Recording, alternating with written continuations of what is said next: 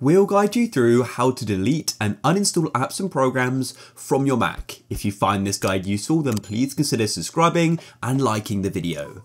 So firstly, you need to go and open up your Finder. So go to the bottom left of your dock or the far left and open up Finder. Then go over to the left of your Finder and go and click on Applications, and you can then see all the applications on your Mac. So go and find the app which you want to go and uninstall. In this case here, I want to go and uninstall PS Remote Play just because I don't really use it anymore.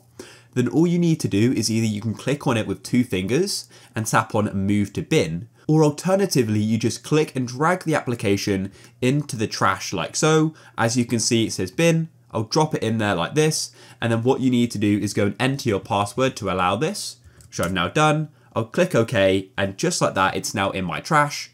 And so to fully delete it, I'll need to open up the bin. Then I can go and click on empty in the top right. I'll press empty bin again.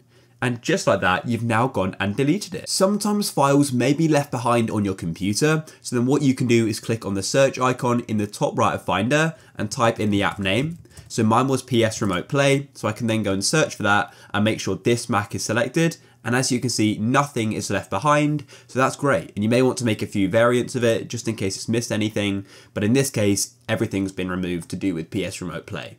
If you found this guide useful, then please leave a like.